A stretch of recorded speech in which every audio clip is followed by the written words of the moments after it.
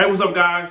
Cory, real estate guy, looking to give you guys some value today. What I want to shift my focus to is to Texas-specific programs, Texas-specific affordable programs that will help you with your buying experiences. I'm always looking for ways to give you experience and give you some knowledge on things that can benefit you up front, over the course, or just making the best decision for you and your family and your buying experience. So let's jump into the TSAHC program, which is the Texas State Affordable Housing Corporation here in Texas. Okay, it is for low to moderate income families. There's two different programs.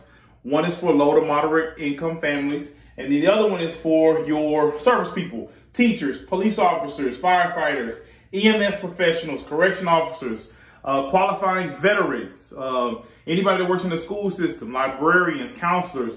This is for you, okay? Some of the benefits is there is down payment assistance up to 5%. Not necessarily 5%. There's different tiers. You can do 3, 4, or 5%. And that's 5% of the loan amount, okay? Which can be huge, all right?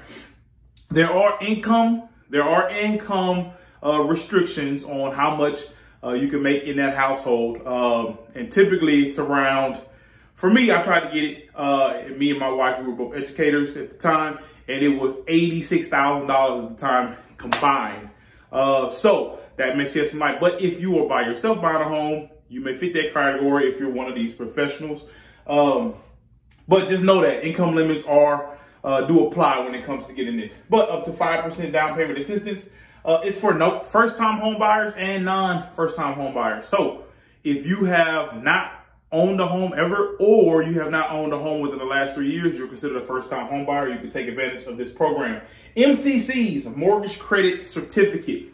What this is a certificate that you can use coupled with the TSAHC program, and it saves you money yearly on your the dollar for dollar amount that you pay for your taxes. Okay, it's a little bit different than tax deductible income. Tax deductible income is what you can subtract from what you make throughout the year, which may be less than how much you have paid dollar for dollar for your actual taxes per year. So this is a benefit that you can use every single year that you apply. And there's different ways you can use it. You don't have to be the first time home buyer. You can just use this with any other kind of programs or any type of qualifying programs that the MCC allows you to. Okay, let's move on.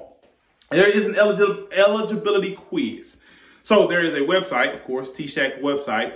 You go on there, it gives you specific information. There's a 4-question quiz. With this 4-question quiz, it asks you income, what type of job, where do you plan on staying, things of that nature. And it gives you a preliminary answer. Hey, this is a program that you qualify for, and you can move forward by selecting a lender, or maybe your income limits, which is typically the situation, is too much and you don't qualify. Okay, so there is that. To get this program and to utilize it, there is a home buyers course that you have to take, either online or in person. So know that you have to get a certificate from that to qualify. Loan limits apply. Minimum FICO score 620, which is pretty much the standard for many different types of loans. But to use this program and couple it with the loan, you do need to have at least a 620 credit score. And one of the biggest things you need to know, there is a forgivable time period for the second lien. What the second lien is, you have your actual loan amount, and then you have the down payment assistance portion that is given to you. That forgivable second loan is there's no interest paid on that down payment, but it is in the form of a second lien. It shows up on paperwork. Okay, the first one is the first mortgage, the second one is the down payment assistance. It is forgivable, meaning you do not have to pay it back whatsoever as long as you live in that house or that property for 3 years. Remember, this property needs to be your primary residence. It's where you stay, where you lay your head at each and every night, okay? At least on paper. Now, this second lien is documented on paper as how much money, whether 3, 4, 5% of a down payment that was given to you to purchase this home.